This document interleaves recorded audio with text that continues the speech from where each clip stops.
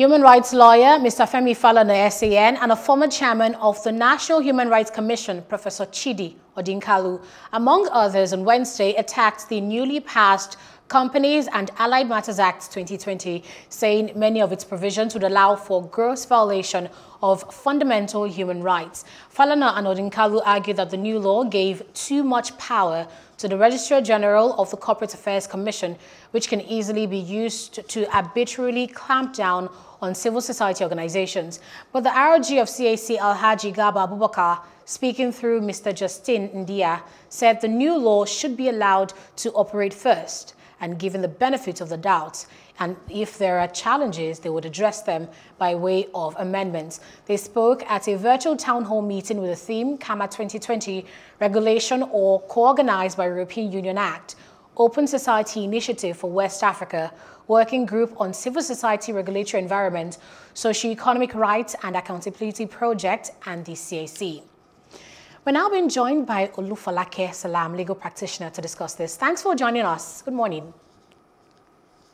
Good morning. Thank you for having me. Now, some has described the CAMA 2020 Act as borrowed laws from the United Kingdom. Do you agree? Well, I do not think it's fully borrowed. It's borrowed, yes. You know, the CAMA situation is trying to grow to the extent of, taking us from our normal level. I mean, it's 30 years since the last amendment of CAMA. The present CAMA we had is from 1990. So it's okay to grow. I mean, there are new clients. CAMA addresses issues like remote meetings, AGMs, removes a lot of issues that small businesses will encounter, and there's a lot of innovations in it. So of course, it might seem like that, but it's a good one. I mean, it's the right step. It's a good step in the right direction. Now, the president has been saying that the CAMA would enhance transparency, but do you think the act will truly enhance transparency? Well, it should. That I guess is the purpose of the act. It should enhance transparency, but the question will be at detriment of who? So the question is transparency by everyone. Can we also take it to the executive as well? Can there be transparency for everyone as well? The way you want the NGOs and non-profits to be transparent, let also apply it to them. So for me, yes, it should bring more room for transparency, but there is a big but. There is a but there, but yes, transparency should come more because there are provisions in CAMA with regards to declaration of beneficial ownership. So that way, you cannot hold a share on behalf of, some innovations. It's quite encouraging, yes, transparency. But there's, as every law, there's always a room for, there's always something wrong. There's no perfect law. So, yes. You just mentioned the provision of the Act for beneficial ownership. It provides that legal framework for the implementation of beneficial ownership information disclosure in Nigeria. Could you break this down? What does it mean? It simply means that ordinarily I could bring money to you to help me own shares. So it means that if I'm holding a share on behalf of someone, I need to declare who the person is. If I don't declare, the person cannot come and claim for the shares. So that is basically what it's simply like. So you cannot hold a share on my behalf. And, normally I think the whole idea is you can hold shares and transfer the shares and say, okay, take it. But now I want to believe until, of course, until it plays out in the real sense, in reality, before we can be sure. But I want to believe that it simply means that you cannot hold a share on behalf of another. So if I were to bring money on board, I have to say I'm bringing it for myself. And so somebody else cannot claim for that. But I want to believe that if I'm passing it by will, it might be able to move on. So there's a lot of things to this, but until there's a full play out of it, you might not be able to get to what extent, interpretation of the law in reality. But that's the general idea that you cannot hold shares on my behalf. You have to declare who you are holding it for. So that's the general meaning of that anyway. And on the flip side, human rights activists are worried about the law, worried that it will be used to clamp down on civil society groups. So what are your thoughts on this? Well, that was my first thought too, and which is the reality. We're in Nigeria, So the point is, there are some provisions in the CAMA, section 839, that is a little, they were dancing around it. So I could see an order of course coming up, but powers also given to the commission. A lot of powers. So now, the truth is we have a lot of partisan non-governmental organizations. A lot of churches are partisans. So it might become an issue of victimization eventually. As I said earlier, our law will be is more, in fact, the law generally is the law as regards its application. What happens eventually? So it gives a lot of open room. It gives a lot of open-ended conversions. Like somebody else can decide this for another thing. So the present administration might want to use it to clamp down on corruption, but it might not be the true situation of things at the end of the whole day, because there are a lot of situations in the CAMA that opens that little space that might cut down on fair hearing or might subject every single hearing to the Registrar General of Corporate Affairs and also to the minister. And those are executive arm of government. So it means that there's a little cut, a disconnect, which can actually blur the human rights, fair hearing, and maybe right to freedom of association and the likes. And then provisions like interim managers, no definition for who to come. So are you going to bring a manager, just anybody, So there's a lot of, I feel though, that regulations can be brought up to sort out all of those open-ended issues, all of those clauses that can give room to a lot of interpretation and too much arbitral power to the executive, that's to the CAC, which also means the minister.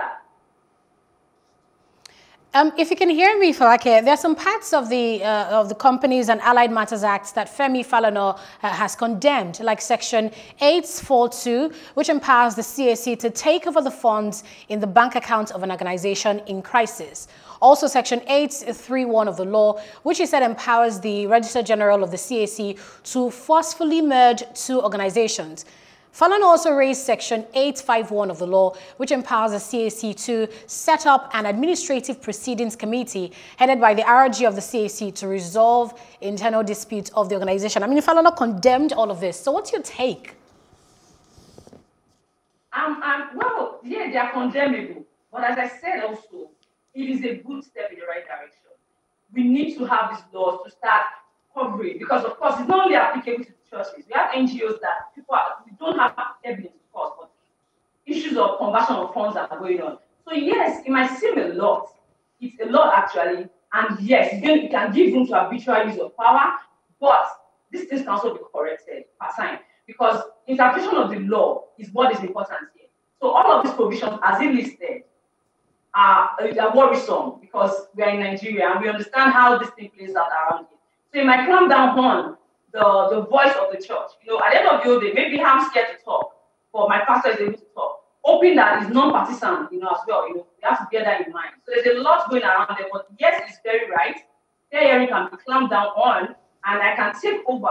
If I was being in position of power, it's possible to want to take over the accounts of some church organization that I feel are not speaking on my behalf or against my government. So there is a lot of open-ended conversation, a lot of it. That is a lot of open-ended provisions, sorry. They are worrisome, and it's right. But I keep saying it's a step in the right direction. Regulations can rectify that, and there may be amendment as well. But it's a huge step. And let's highlight on what you just touched on your previous answer. What's the reason why many religious organizations, especially churches, are faulting this CAMA? Well, I don't have a church, but I want to believe that maybe they just feel like I can't start something and you come and take over it. But I would also say that I would expect that if your hands are clean, if you don't have an issue with it, you shouldn't have an issue with it. You shouldn't have an issue with anyone coming to check your accounts. You shouldn't have an issue with, because there are also provisions there for members, 1/5 of the member of the church, to bring sufficient evidence and get the same order as the commission can. So, but I don't have a choice, so I can't say, but I want to think, because, religion is a sensitive issue around it. And religious leaders have the capacity to incite, if they want to, and that might cause anarchy. So I may be feeling, my feeling is they might feel like, oh, you want to clamp down our voice by taking over our accounts. But in other clients, I don't think they have issues with that. They don't mind you coming to check their accounts. People file tax returns when they contribute to NGOs and non-profits abroad. So I don't know, why they are more on it. I would expect that they might, of course, want to maybe put up some sort of guidelines, or some sort of write-up to the National Assembly based on the removal and, further explanations.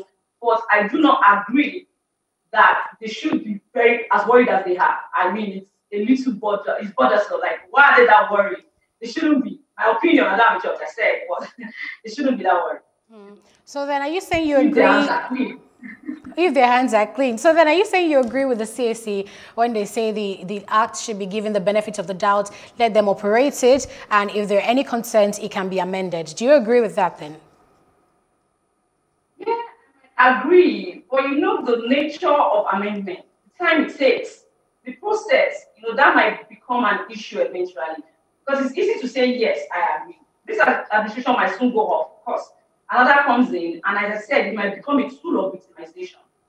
Those are like the problems. So what I think is, how fast can amendments go on? This is Nigeria. We know what it takes. Amendment cannot be sweet like that.